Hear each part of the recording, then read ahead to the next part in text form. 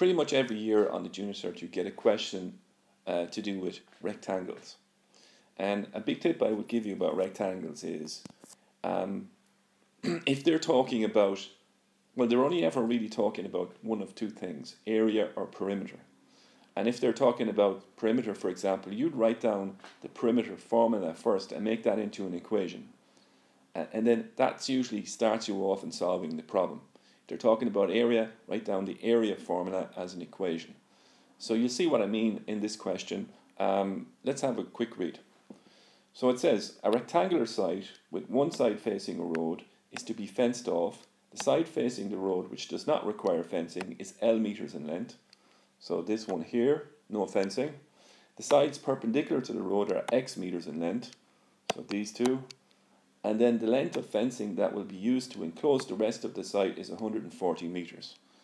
So I take it they mean by that is that these three sides here are enclosed by fencing, which is 140 meters in length. So that sounds a little bit like perimeter. It's not the total perimeter, but it's that general idea. So it says here, write an expression in terms of x for the length of the side facing the road. So first thing I would do there, because they're kind of talking about perimeter, I would kind of work out what the formula would be for getting 140 meters. You'd say 2 times x plus 1 times L would give you 140. So that's your starting off point. You write that equation out. 140 equals L plus 2x. And from there you can kind of figure it out. You know you want to get L in terms of x. What that means, you want to get L on its own, and on the other side of the equation you want to have an expression in x. So all you really have to do is bring the 2x across here, becomes 140 minus 2x, and you've expressed L in terms of x. The length is 140 minus 2x. Now part B tells us that to show that the area of the site in meters squared is minus 2x squared plus 140x. So this time we're talking about area. As I said, once I see that, I just write down the formula as an equation. So area equals length by width. And if I want to show what the area is, I need to find out what the length and the width is. Now you might say the length is L, but we've already found out that L is the same as 140 minus 2x. So rather than writing in L for L, we write in 140 minus 2x, and the width would be x. So if we multiply them out, we happen to get 140x minus 2x squared, and if we reorder them and put the minus 2x squared first, then we get exactly the same term as they were asking about here. So we've shown that the area is equal to this. Okay, so let's move on to part 2.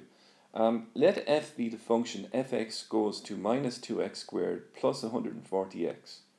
So you see that's the same as the formula we just worked out for the area. So really this function is about area. Now evaluate fx when x is equal to 0, 10, 20, 30 and so on. So that's quite unusual. Normally the values of x have only a difference of 1 between them, but in this question they have a difference of 10.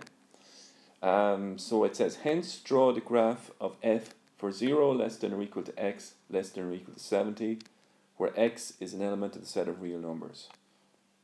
So we have to draw a graph of this, but the x values here are not 0, 1, 2, 3, they're 0, 10, 20, 30 and so on. So the first thing we do is we draw our table here. Here we'll have the x values, 0 up to 70. And at the end we'll have our y values, and in here we have the formula, so minus 2x squared plus 140x. So we fill in the x values in for x, and we work out what the y value is.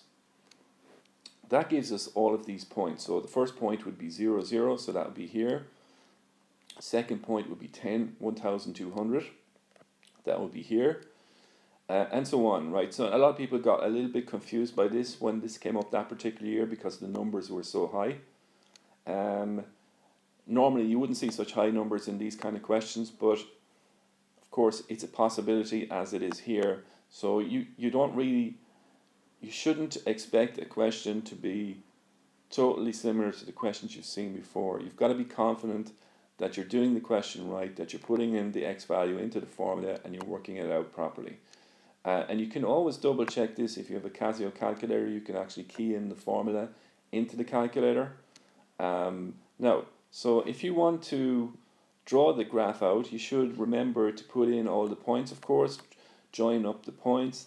Most people know that, but remember also to label it. So we label the graph fx, we label the y-axis and the x-axis, and this is really the most important thing, to label what the y-axis and x-axis stand for. So here the function itself is, remember we said the function is to work out what the area is, so that's what the function is about. That always goes on the y-axis. And then the x value, of course, is the width of the field, so we'll call that the width. Now the reason I say it's very important to label the x and the y-axis is because usually the questions that follow are based on an interpretation of what the graph means. So if you don't know what the y-axis stands for or what the x-axis stands for, then it's kind of tricky to answer these questions. Almost impossible, I'd say, to answer this question. So the first question here says, use your graph from part B to estimate the maximum possible area of the site. So where is the area at its most on the actual curve? That would be right at the top of it. If you go across to the y-axis, you see that the area is slightly over 2,400. Some people think it's 2,400, but between these 2 points here, there's a kind of small hill. So you really want to get right to the top of it and go across, which will make it slightly above 2,400. So remember, that's the area. So that's why it's important to know what the y-axis stands for. So the maximum possible area is, we'd say, roughly 2,460. Now, the next question is particularly difficult if you don't know what these two guys stand for. So the area of the site when the road frontage L is 30 meters long. You have to find the area of the site when the road frontage L is 30 meters long. So if you're not too clued into the labels of this, you might just think, oh well, let's just go to where it's 30 here, up to here, and across to here, and we find the area. But of course that would be the wrong interpretation, because they're talking about the length of the field, not the width of the field. So you have to work out what the width of the field is when the length is 30 meters. And the way you do that is you go back to your answer from part 1. Remember we said the length is equal to 140 minus 2x. So if we put the length equal to 30, we get this equation. If we solve that equation, we eventually find out that x is 55. So when the length is 30, the width is 55. So what we actually have to do here is go to where the width is 55 here, go up to the curve and across to find the area, which looks like it's 1600. Now that might be slightly out because I've drawn this very roughly, but this is the technique that you use.